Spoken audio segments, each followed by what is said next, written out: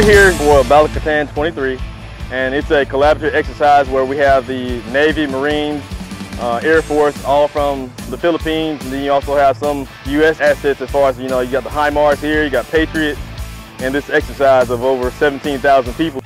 And our sole purpose here is to provide a short-range air defense.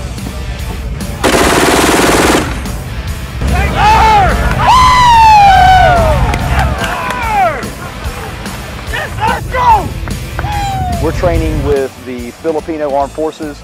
They have talked about our capabilities and discussions, and also discussed some of the capabilities of the equipment that they're on. All of my soldiers have been able to go out there and get to see things that they would have never gotten to see had they not joined the National Guard.